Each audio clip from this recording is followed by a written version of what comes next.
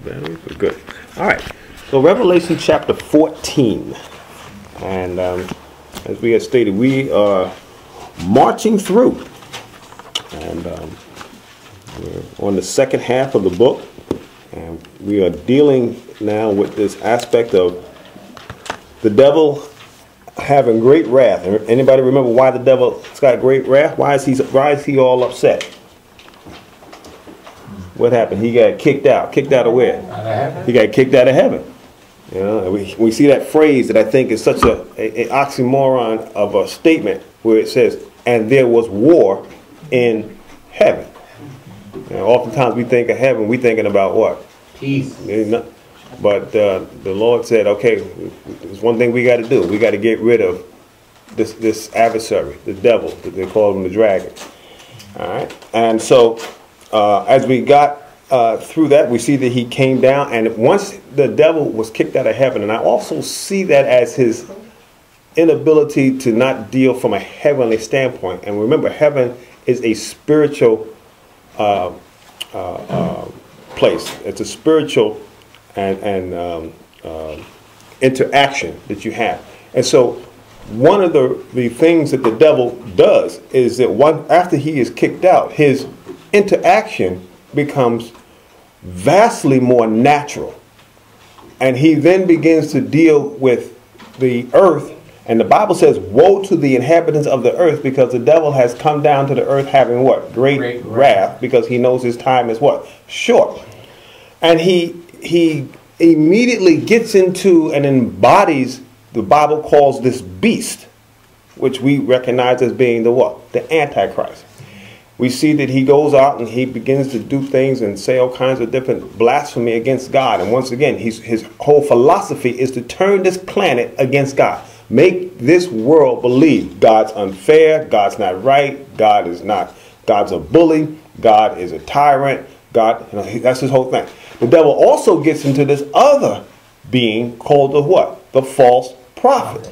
And the false prophet helps to solidify and to corroborate the things that the Antichrist is saying.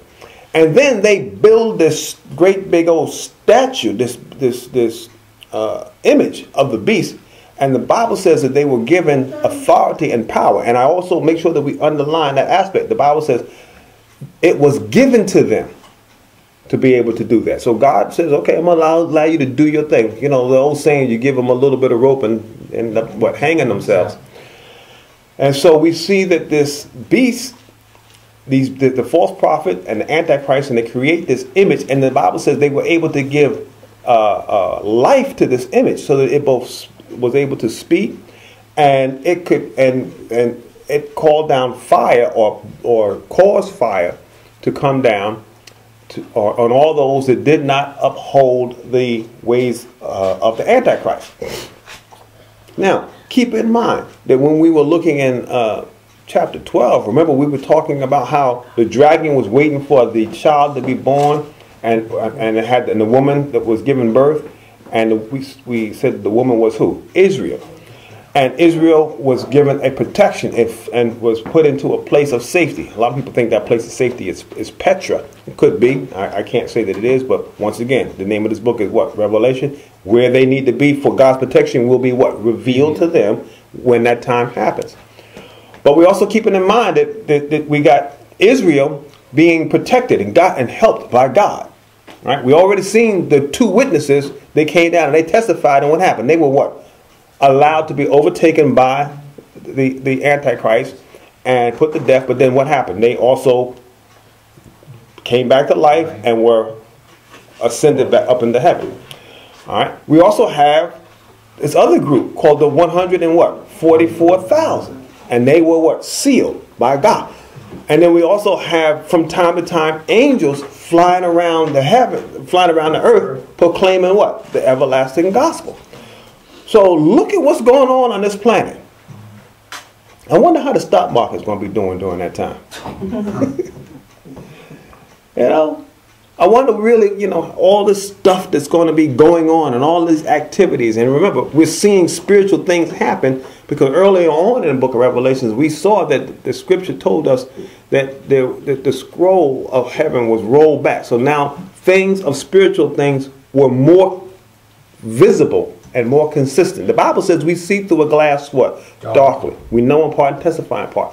When that scrolls roll back, I think that the glass is probably still somewhat not 100% clear, but I think it's cleaned up quite a bit where we can now see and interact in spiritual things. Why we see the heavens, the angels going through the heavens, and why we see these beings such as the two witnesses, the 144,000. And remember, we saw these locusts that came out of the bottomless pit that were chained there and held there, which has also been talked about by Peter and by Jude, about these people, these beings that were held captive and then let loose in their proper time.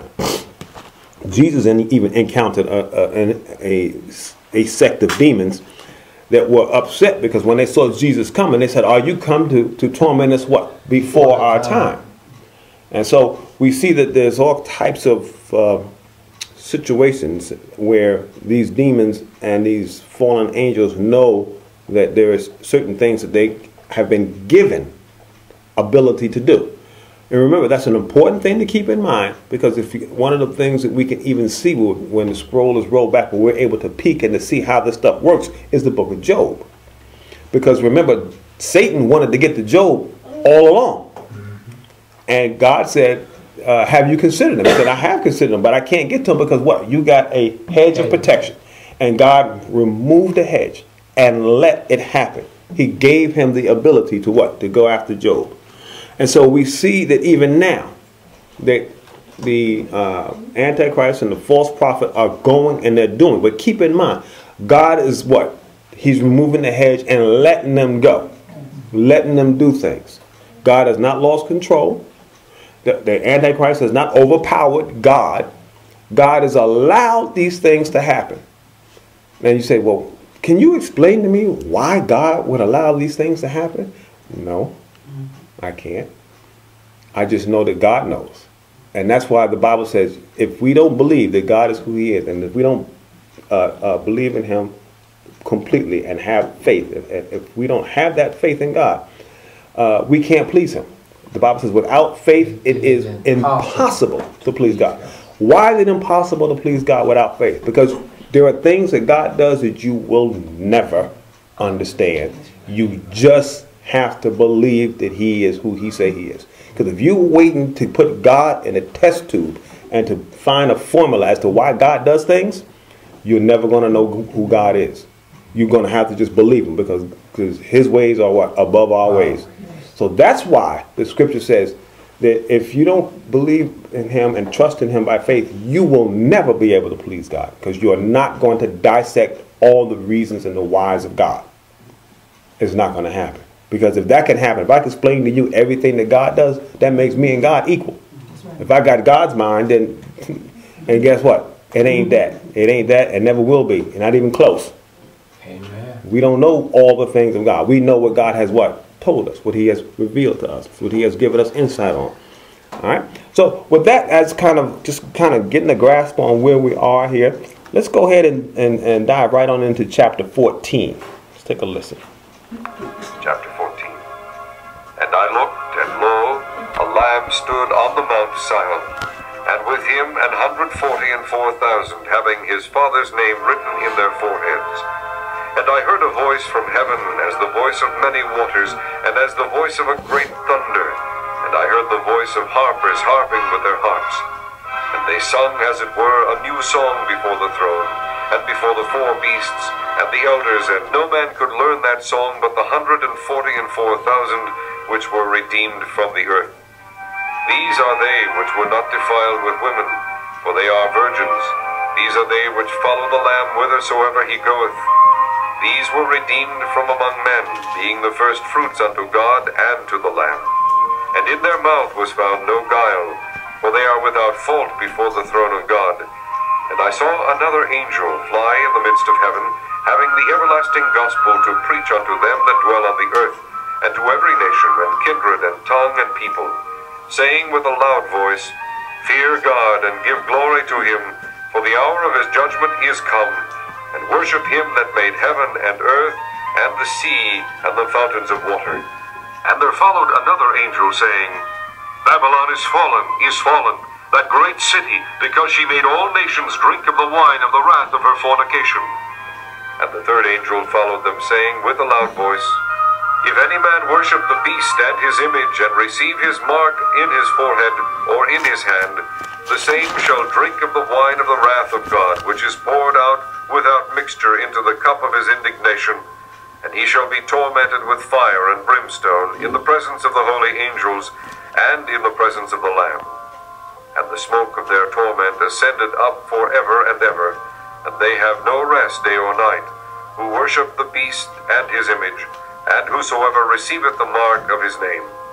Here is the patience of the saints. Here are they that keep the commandments of God and the faith of Jesus. And I heard a voice from heaven saying unto me, Write, Blessed are the dead which die in the Lord from henceforth. Yea, saith the Spirit, that they may rest from their labors, and their works do follow them. And I looked, and behold a white cloud, and upon the cloud one sat like unto the Son of Man, having on his head a golden crown, and in his hand a sharp sickle. And another angel came out of the temple, crying with a loud voice to him that sat on the cloud, Thrust in thy sickle, and reap, for the time is come for thee to reap, for the harvest of the earth is ripe. And he that sat on the cloud thrust in his sickle on the earth, and the earth was reaped. And another angel came out of the temple which is in heaven, he also having a sharp sickle. And another angel came out from the altar which had power over fire, and cried with a loud cry to him that had the sharp sickle, saying, Thrust in thy sharp sickle, and gather the clusters of the vine of the earth, for her grapes are fully ripe. The angel thrust in his sickle into the earth, and gathered the vine of the earth, and cast it into the great winepress of the wrath of God.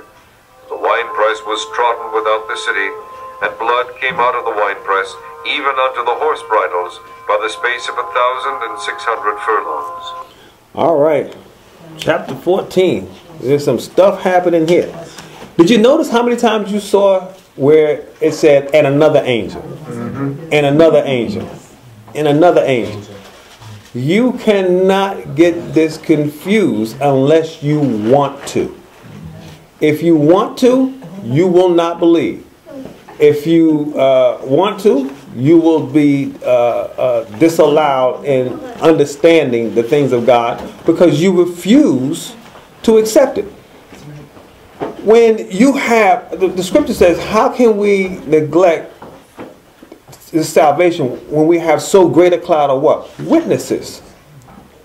So we have so much going for us, even today. People say, well, I don't think it's right. I didn't choose this. Why do I gotta choose now? Adam chose this for me. Adam was the one that brought man into sin. Why do I need to be responsible? And they look at that from a standpoint of saying, I don't think it's fair. Well, let's think about that for a moment. Adam was given a what? A choice. And his choice was what? You can choose to not eat of the tree of the knowledge of good and evil and avoid that tree. And also in the garden was also what? The tree of what? The tree of life. And he could have eaten from the tree of life and lived eternally with the Lord in that perfect state, in that innocent state. But instead he was given a choice, and him and Eve did what? They chose to eat from the knowledge of good and evil. And so they were given a choice. And now by that, we all are born what? In sin. Shaped in iniquity. Okay. And did we have a choice in that? No. Okay. But now that we're born, do we have the same choice that Adam had? Yes. Yes, we do. And so why is that not fair? People that argue about it, I try to bring that through. I go, it's just as fair. We got the same thing that Adam had. We have a choice. We can choose to go with the knowledge of this world, which is what? Corruption and false. Or we can choose life. And the life comes through who? Jesus Christ. If you think about it, we've been given the exact same opportunity, the exact same choices. Choose life, or you could choose that. People a lot of times choose to have wisdom. They're trying to know God by wisdom. And you can't know God by wisdom. We just talked about that. In order to please God, without faith, it is what? Impossible to please God. You got to have faith. But people want to know the things that God knows. I want to put God in a test tube. I want to understand, how did Jesus do the miracles? I want to learn how to do the miracles. You don't learn how to do them. You just know him. Because if you know God, that's all you need. Because God knows how to do everything. Amen. And so we have to make sure that we recognize that we've been given the same opportunity. No one has been treated unfair. Everyone has been given a fair opportunity to know God just like Adam did. All right. So I like to throw that out because a lot of times when you're talking to people and people want to say, well, you know, I shouldn't have to make this and it's not fair. And no, it's the same thing. You just got to think about it. But a lot of times the devil tries to blind the minds of people so that they will feel like a victim. Feel like, well, it ain't my fault. Feel like, well, I shouldn't have to do this. No, God is giving you everything. And all you got to do is what? Choose. Acknowledge it. Accept it. What is the work of the Father? That you believe on him who he has sent. That's it. You believe on the Lord Jesus, you shall be saved. Amen. All right? And so it's important that we keep that in mind as we go through our walk. And it's not a whole lot of extra activity. You just believe in Jesus. Amen. Now, after you believe in Jesus, you can then begin to earn rewards. And people say, well, you're going to get rewards? Yes, you get reward. You don't get rewarded with salvation. Salvation is a what? Gift. But after you get saved and receive salvation, you can then receive what? Rewards. Right? And so that's what we work for. People say, well, I don't think I should be working for rewards. I think I should just work for just working. Well, that ain't what Jesus said. Jesus said that if you were to work, that you will receive a reward. You will receive a crown of life. Not so much the eternal life, but the crown that goes with life. You will receive a variety of different things. And I don't know why I got on this, but it's important that we recognize that. There is a listing that I have. I don't know if I have it with me, of all the different rewards and gifts that we are to give. And you know what? I think I do have it with me. Let me see if I can find it. Since I'm on this, let me see if I can. Rewards. Yes. So you receive a crown of life. James 1 and 12. You receive a crown of incorruption. 1 Chronicles 24. 1 Chronicles 9 and 24. A reward of rejoicing. 1 Thessalonians 2 and 19. Reward of righteousness. 2 Timothy 4 5 through 8. A reward of glory. 1 Peter 5 and 2 through 4. And there are a bunch more. That's just a couple of them that I had written down on the back part of my Bible here, because I was like, you know what, that's interesting to keep in mind. And those are additional to just having the reward of being with the Lord for what? Eternity. And did I name them all? No. That's just a few. That's just a few. All right, let's get into this. Chapter 14. And I looked, and lo, once again, who's talking here? John. He's been given the revelation by who? Jesus. By Jesus. All right, and this is the revelation of Jesus. All right. And I looked, and lo, a lamb. All right, the lamb throughout Scripture represents what? The sacrifice. Who was our ultimate sacrifice? Jesus. I looked, and a lamb stood in the Mount Zion, and with him 144,000. Remember them? Mm-hmm. Okay, so remember God, and he sealed them. So now they are now standing with the who? With the Lamb. So their work on earth has what? Has finished. Now, when they were initially called, the Bible told us in Revelation, it told us that God sealed 144,000, right? Mm-hmm. All right, and he seals them. Now that they have done their work on earth, and they are now with the Lamb, how many did God lose? He didn't lose any, did he? No. How many he sealed? 144,000. And how many are there with the Lord? 144,000. So that means the ones that God sealed, not a single one was lost. Remember Jesus gave that parable about if one lamb goes astray, what happens? He'll leave the 99 to go get the one. So that what? So that none are lost. Yes. The Lord ain't going to lose any of us. We are sealed with the what? With the Holy Spirit. Is God going to lose you? No. He ain't going to misplace you. He ain't going to let you go astray either. If you are sealed, you are his. But see, the question is, are you sealed? There you go. That's the question. Because the scripture, Jesus also said, many will say unto me, Lord, have I not cast out demons and done all these wonderful works in your name? And the Lord Jesus said, I will say unto them, depart from me, you workers of iniquity, I never knew you. In other words, you were never sealed. You were in activity. You were doing things so-called in my what? In my name, but I never knew you. You were never sealed. There's a lot of people walking around here doing religious activity, doing a lot of religious stuff.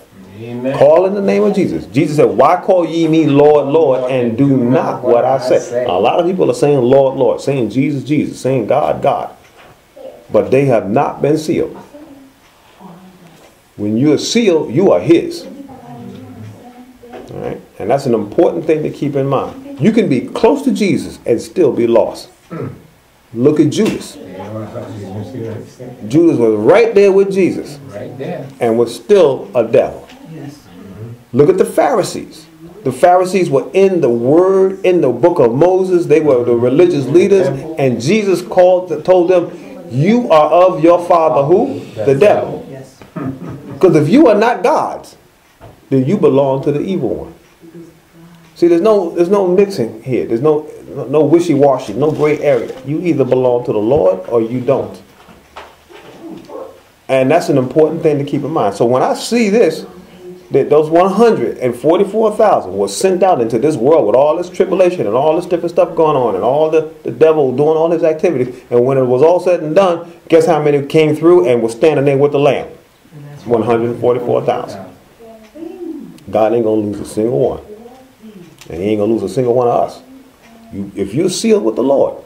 Now, in that day, it's funny how even the devil's going to copy us. The devil's going to have his own what? Seal, his own mark. But see, in that day, it gives us the hint that you'd be able to see and recognize the seal. You look at the person and you can see, oh, that person knows the Lord. You could almost see the seal. And the day we live in today, 2015, you can't always just look at a person and say, oh, I see the seal. You got God's seal on you. Now, sometimes you can get a what? You can get a spiritual inkling. You can get you get a feel for things. But it by no means is how it is here. So when we see people coming and doing things and whatnot, and they talk about the Lord, you can say, well, this person, you get a feeling, this person. But you also get that same feeling when they talking, saying Jesus and love and treat people good and all that stuff. And you sit there and you listen to them, you go, something ain't right here. Yes. Don't ever ignore that. Just because they're either popular or so-called, powerful and got a great following, don't ignore what God has put in you. When you go, and you can't even put your hand on it. It's saying the right things, Who knew that Judas was who he was? He was right there with Jesus. He was doing this. They were breaking the bread when he was feeding the 5,000 and handing it out. He was right there with them. Christ knew. Jesus knew. And Jesus knows his own. So remember, he said, many will say unto me, Lord, have we not done all these wonderful works in thy name? Depart from me, you work of iniquity. I never knew you. Because if he ever knew you, he will always know you. Because he knows his sheep. He knows his sheep. All right. So 144,000 having the Father's name, what? Written in their foreheads. All right. Sealed by God. And I heard a voice from heaven Where did this voice come from? Heaven. All right, so it's a spiritual aspect to it. As the voice of many waters, and as a voice of great thunder. Heard that before, right? And I heard the voice of harpers and harping with their harps. Wow, look at this. So now I hear voices, but now I also hear this music. And they sung, and now they're singing, as it were a new song before the throne and before the four beasts. So before the throne. Who sat on the throne? God. Remember the four beasts when we first were introduced? And the four beasts were around the throne? So before the four beasts. And the elders, remember the 420 elders? All right. And no man could learn that song but the 144,000 which were redeemed out of the earth. See, this 144,000 is singing a song about their experience. And the only people that can sing the song about their experience is the people that had what? Their experience. So it's only for the what? The 144,000. Which is why, like with us as men, and created men of God, human beings, we can sing the song of redemption. That we were redeemed from a world of what? Of sin. We can sing that song. And when we get to heaven, we will sing that song. But you know who can't sing that song? Angels. Angels can't sing the song that we sing. But angels can sing another song. They sing a song we saw when they were singing. They were singing how worthy is the Lamb. How great and how mighty. They can sing that song. So you can see that our experiences that we go through give us the ability to do things in heaven that others can't do. Well, why do we have to go through this? Don't worry about it. Going through this will be your reward. Will be your greatness. And that's why you want your rewards where? In heaven. Remember Jesus, when he was talking about the Pharisees, he called them what? Hypocrites. He said they do things for to be seen of men. And he says, and they have their what? Reward. So he said they would go before men, and they would go into the market and they would pray with a loud voice so people can see them what? Praying. And he said, you have your reward. Well, what reward did they got? All the adulation and all the prestige that you got from people looking at you going, oh wow, that's a very godly man. He's praying in the marketplace. That's your reward. The fact that people what? Honored you. But see, that's the kind of reward that who wants? The enemy, the devil. The devil wants people to what? To worship him. All right? And so Jesus said that the Pharisees got their reward. He said because even when they went to go to give money, they gave all this great big money. So people can go ooh and ah, and they have a parade. And Jesus said, when you give your money, don't let your left hand know what your right hand is doing. Don't try to draw attention to yourself. And then he made a thing. He said, plus, of all the people that have given, they didn't really give the most. You know who gave the most? This woman gave just this little bit. So they're sitting here thinking, I gave the most. And no, you didn't. In God's eyes, you didn't give the most. This woman gave more than all of y'all. That so-called trying to pull out all these big bank routes. But you got to make people see it. And have people, acknowledge. Look, they had this thing, you ever hear that thing? Recognition time. Anybody here going to give $1,000 time to, God has told me that somebody here want to get $500. Who's that person? And you want to stand up and all that stuff. And please, you have your reward. But when you give, you give. You see somebody that needs, you do. Because if you do the things, Jesus said, if you do these things in secret, your Father will reward you openly. And you want God's reward, not the reward that comes from man. You don't want the reward of people say, oh, you just a great this and you great that. You're great at lifting you up. No. God is good. I just follow God. Any goodness that come from you or come from me comes because we follow who? God. We follow God. But who is good? God. Because we are all, and that's the one thing that people often miss. That when Jesus was talking on the Sermon on the Mount and why he gave and why God gave the commandments, is not so we could try to keep it. Because he knew we would never be able to do what? To keep it. But it was to convince you that you are a sinner. So you would that you would be like, you would give up on your own efforts. I can't do it. Now the minute you say that, you are you ready to get saved. Because once you recognize you can't do it, you then have to go find somebody that what? That can. And there's only one person that can. And who is that? That's Jesus. Mighty God. So once you find the Lord, you're on the right path. But you got to first give up your own. A lot of people, they ain't giving up. They go, I'm gonna keep this law. I'm gonna keep this Sermon on the Mount. I'm gonna go live out on a mountain somewhere where I'm not gonna be tempted, because I'm gonna do it on my own strength. No, you're not, because you're born in it. You're born in it, and so you're gonna have to still need the Lord. All right. But after we get saved, we then try to do what? Live every day as close to the Lord as we can, shedding off all the filth of this world. All right, let's move along. And they sung, as it were, a new song before the throne and before the four beasts and the elders, and no man could learn that song but the 144,000, which were redeemed from the earth. These are they which were not defiled with women. In other words, they were not defiled with the ways and the thinking of this world.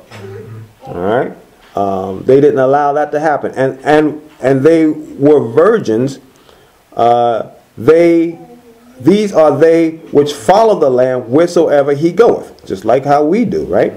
These were redeemed from among men, being the first fruits unto God and unto the Lamb. All right. So they're the first fruits of those unto God and unto the Lamb of a group that has been taken out. Because there's still another group that's still there. What's that group that's still there? Israel. Israel's still there. All right. Now I want to emphasize a little bit here where it talks about how they didn't defile themselves with women or were virgins. Remember when in the 12th chapter it talked about there was a woman and she was giving birth. We said that woman represented Israel. All right, and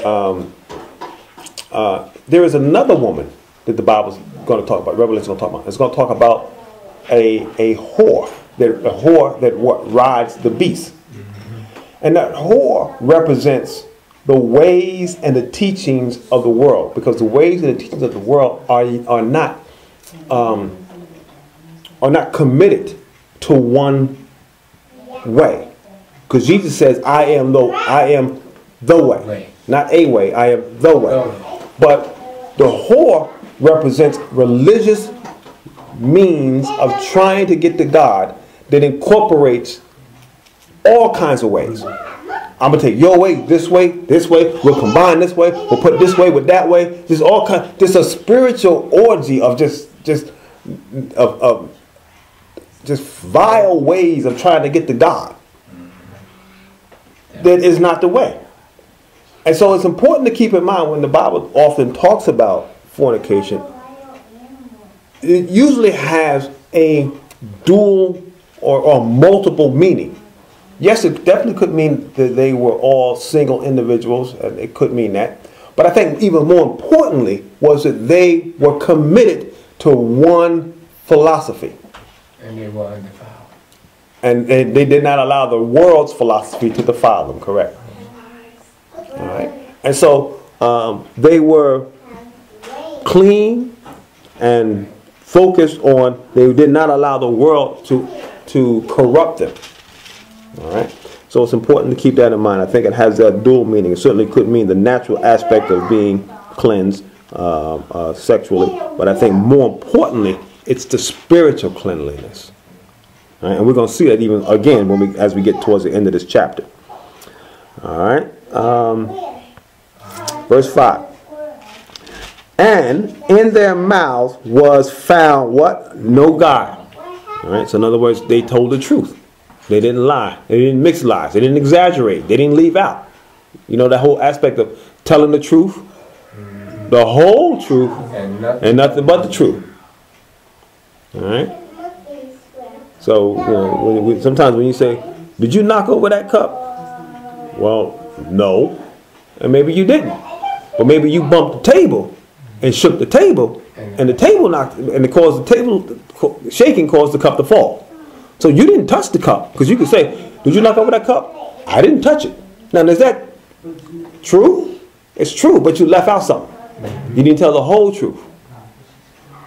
Guile is like that sometimes. But our world today is good at that.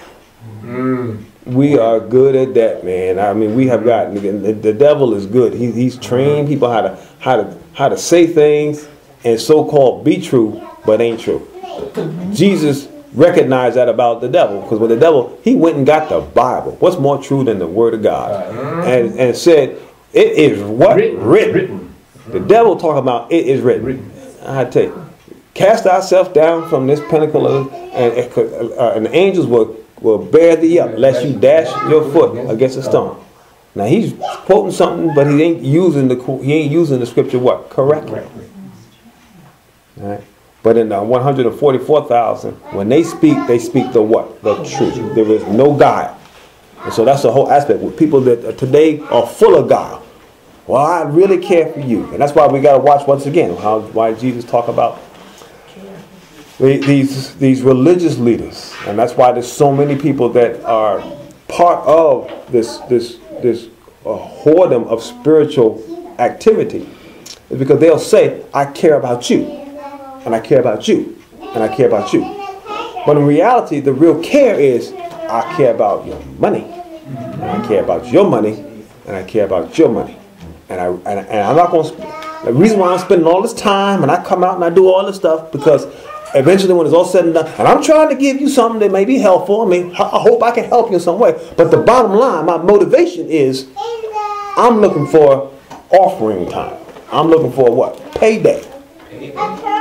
And they don't want the payday that the Lord gives. Now you say, well, why are you bringing that out? Because that's something that is so prevalent in our society. And we have to make sure. Now, there are a lot of good people out there. Amen. that are teaching the word really good. And the Bible says the laborer is worthy of his what? Of his hire. Right? And I think that's important to keep in mind. But I also think that people should emphasize what the guy that wrote most of the New Testament emphasized.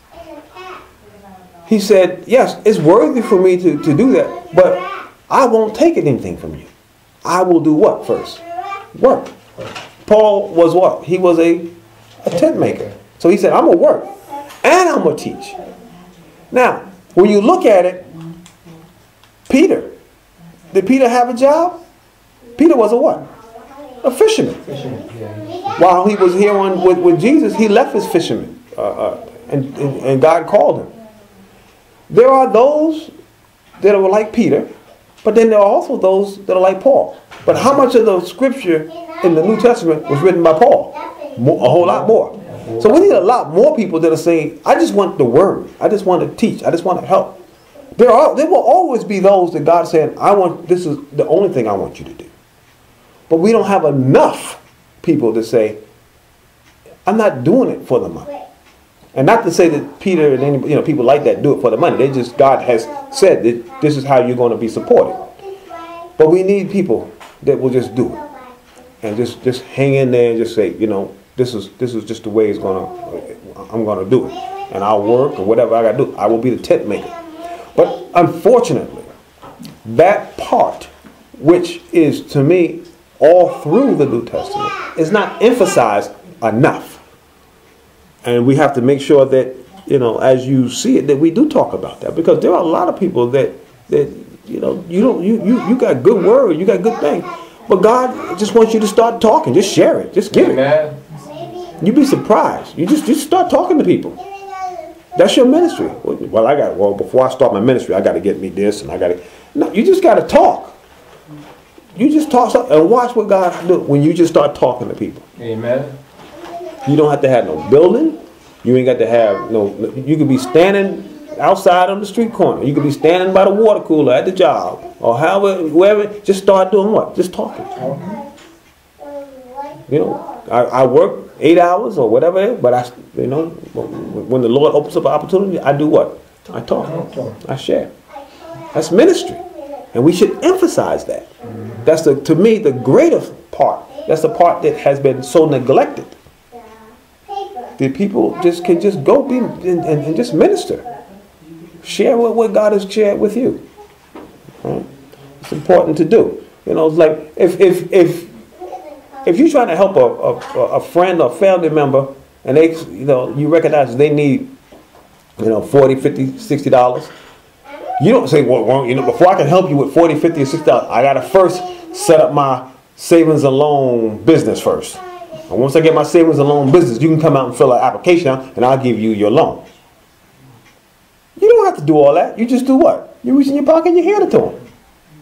And a lot of times you hand it to them knowing that I may or may not what? Get it back. And sometimes that's how you got to do with the word. I'm gonna share this with them, and it may or may not work for that person. God knows, though. Amen.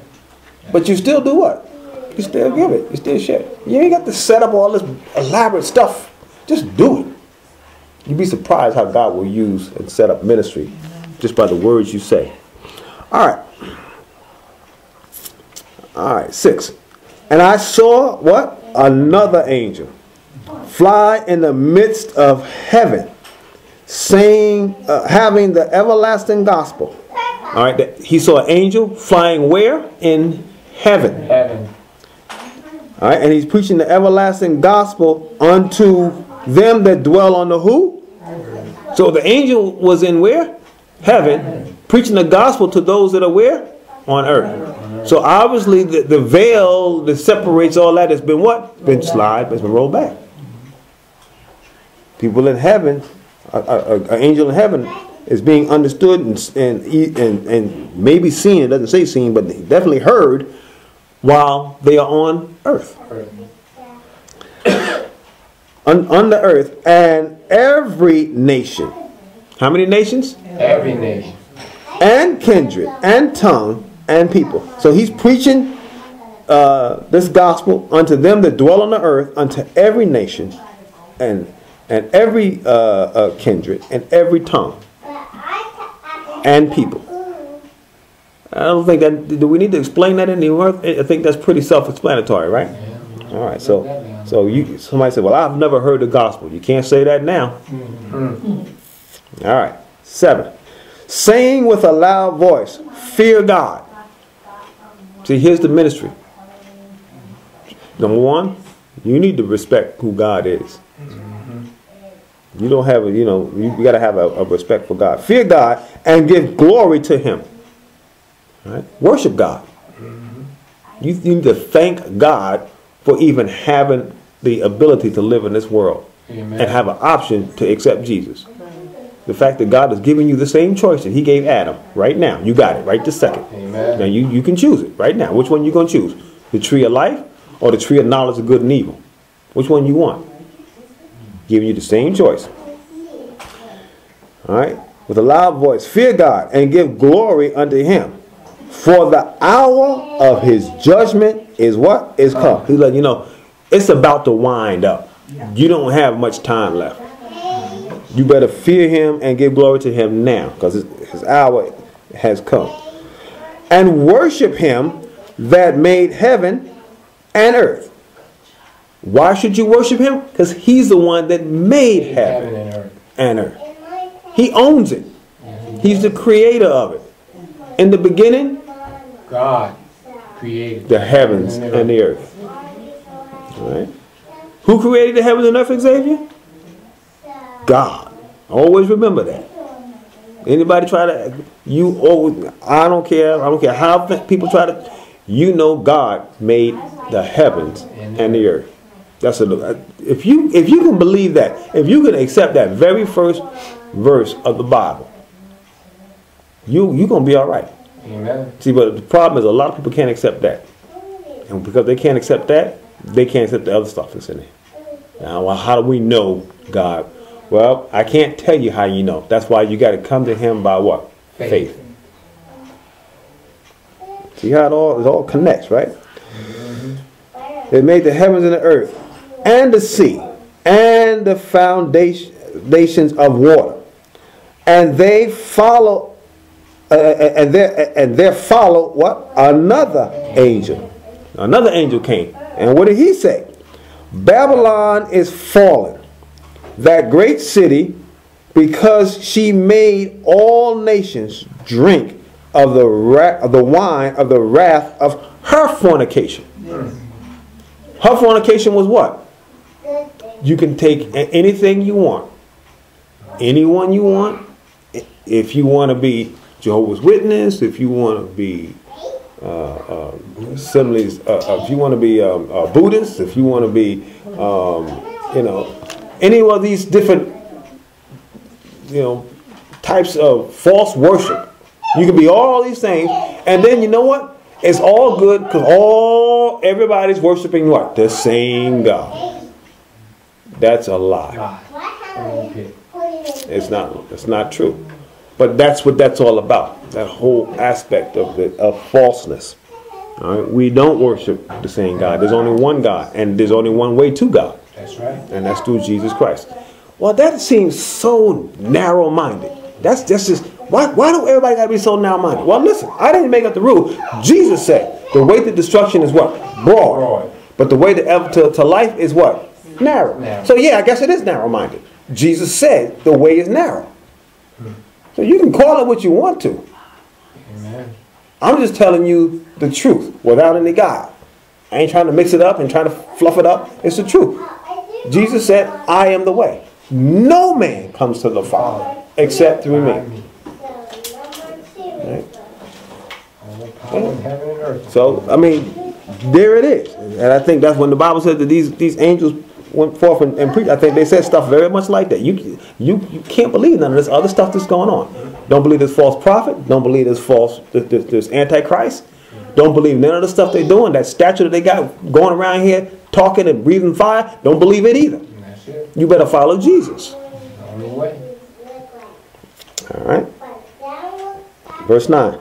And the third angel followed them, saying with a loud voice, if any man worship the beast and his image and receive his mark in his forehead or on his hand, the same shall drink of the wine of the wrath of God, which is poured out without measure in the cup of his indignation, and he shall be tormented with fire and brimstone in the presence of the holy angels and in the presence of the Lamb. And the smoke of their torment ascend up for a couple days. They don't say that, do it? Forever. And then it says, and ever.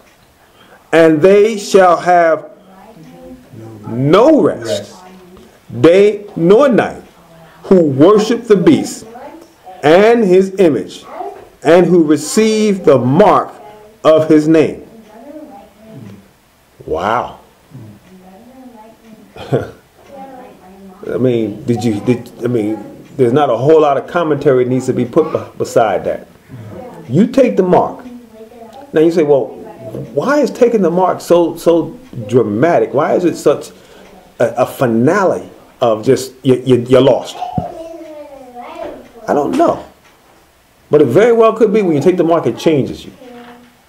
It changes you in some kind of something else. I don't know. Like that image that they gave the life to, maybe it changes you into something like that. I don't know what the case is. You won't be confused about it during this time. But if you take the mark, you're done. You don't have it. And how done are you? You're done for eternity. You don't want to do it. You don't want to do it. And smoke rises up for eternity. All right. 12. Here is the patience of the saints. Here are they that keep the commandment of God and the faith of who? Jesus Christ. All right. Those that do not take the mark are those that are holding on. All right. they are going through with patience. You may not understand it all. You may not be able to put all the whys and the how comes together, but you are resisting and not receiving the mark of the devil. All right? And as we go along, we're going to see that there's going to be groups of people. Because not only are you going to have the Jewish people that God preserved, but you're also going to have this situation where you're going to have what's called the goats and the sheep.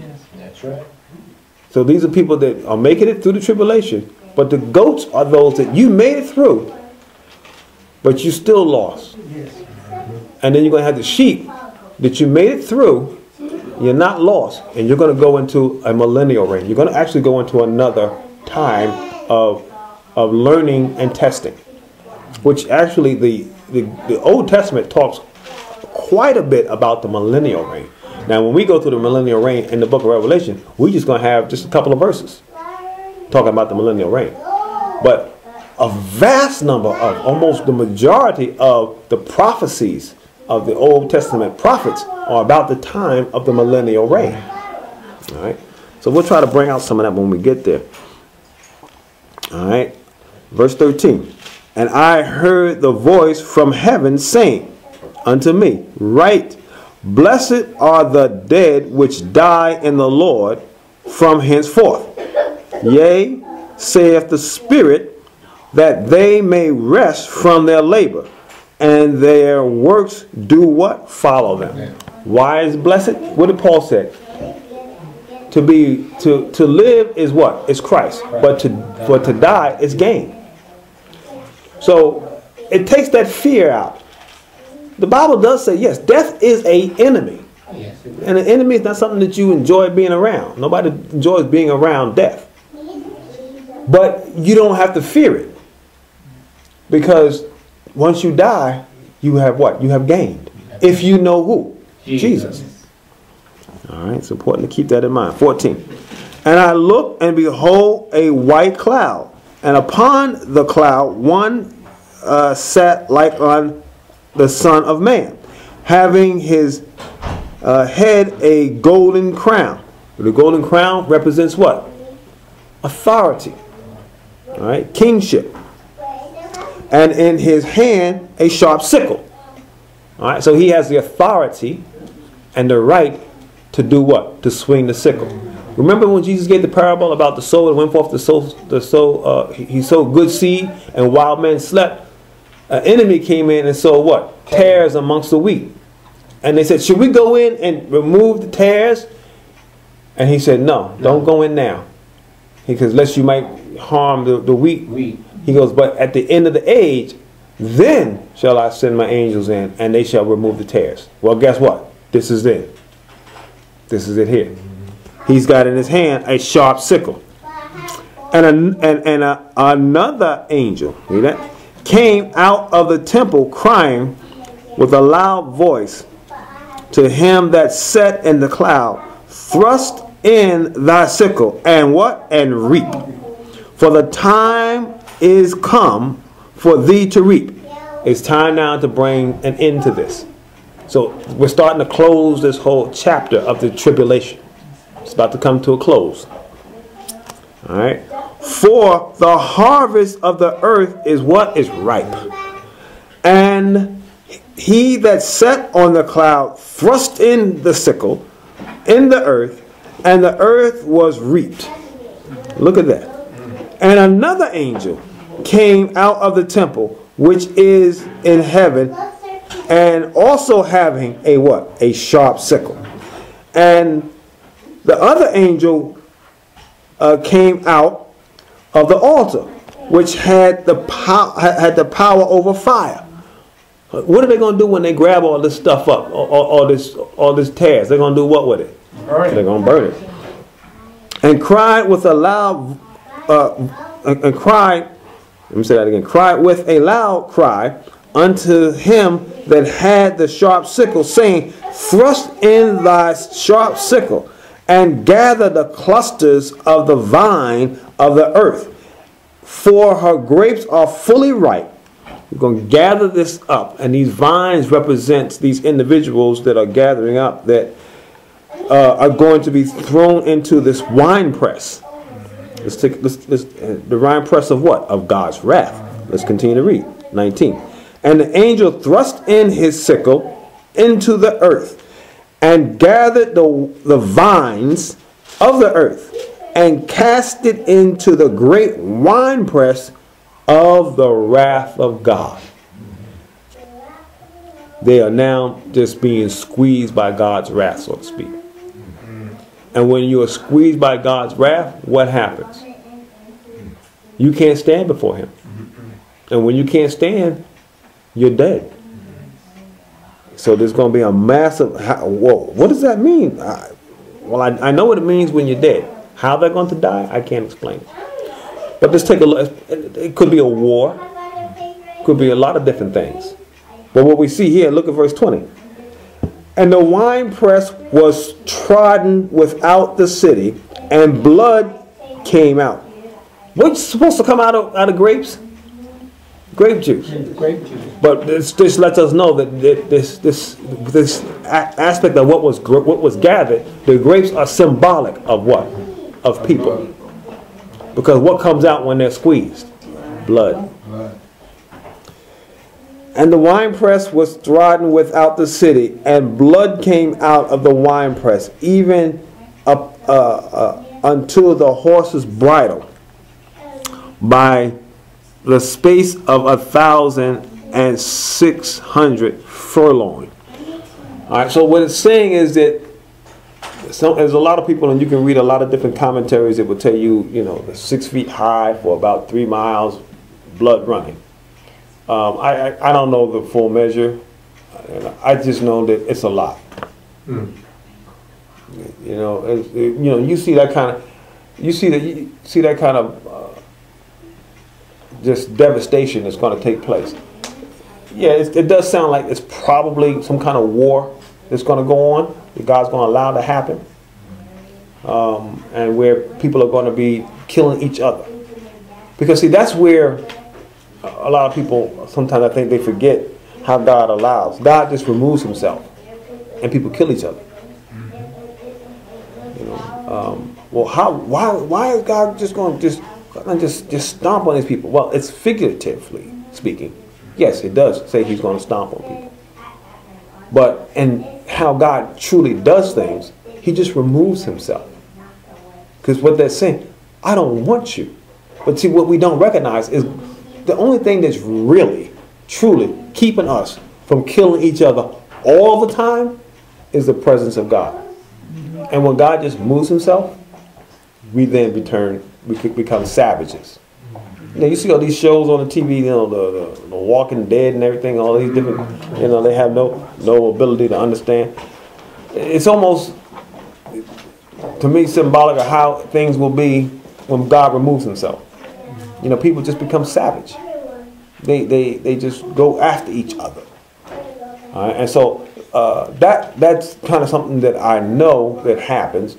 But how that will play out on earth when God just removes, it's hard to say. Certainly could be a war, could be other different things. But you always want to be in the presence of God. Because if you're not in the presence of God, then you are removed. Because the Bible says that who is good but who? But God. So when God's removed, guess what also is removed? All goodness. God is full of mercy. When God is removed, what is removed? Mercy. God is full of grace. When God is removed, what is removed? Grace. God is full of love. When God is removed, what is removed? Love. So, and we can go on and on with all the good attributes that God has. And when God is removed, all right, and then it's a lot of self-destruction, killing each other. All right? And so when we see this, it certainly lets us know that there's something dramatic going to happen, because this certainly says there's going to be a whole lot of blood spilled. But one of the ways that God knows how to allow the tares to be destroyed and not the wheat is to remove God, and then one tear tears up another tear. That's one way to kind of remember that. Because tares don't care. Tares tear. And they tear each other up apart. You know, that's why I always think about when I'm sitting there and I'll be seeing these commercials, and they be showing the you know, all these different, I don't know how many different zombie shows they got, and they just got these people, these human beings tearing up one another, and all I think about is just, these are tears. You know, and the tears were planted by who? By the devil. And they just tear up each other. You know, if you're not a tear, I want to tear you up and turn you into a tear. Like, you know, it's just a sad situation that we're in. But you don't want to be around when God removes His spirit, His presence. You know, because then, yes, you're going to end up with stuff like this, where, you know, there's going to be a lot of blood spill. But the fact of it is orchestrated by God. God says He makes a decision. Okay, you don't want me. I've now decided to remove. Because prior to that, God said, I'm going to rain on the just and the unjust. When I send the rain to water the fields and the farms, Mr. Good Guy, he's going to get the rain. Mr. Crook and Robber, he gets rain too. He get it too. But there's going to come a time when it's not going to happen. I'm going to take up. That's why it says, blessed are they that died in the Lord, because he's gone. Take him up. And now I'm going to let y'all just deal with y'all. And then I'm going to remove myself. Now that I removed all them, now I'm going to remove my goodness, my wonder, and let y'all go at it. And they're just going to tear each other up. It's unfortunate. And the Bible says there's going to be blood spilled, and it's going to be up to the horse's bridle for 600 furlong. And you can put what you want to that number. Like I said, some people say it's 600 feet. I mean, 6 feet by, you know, a certain amount of miles. You go anywhere and see 6 feet of blood. That's a lot of blood. You know, you don't want to see that. All right. Ooh, I'm past my time. Let me stop. Why?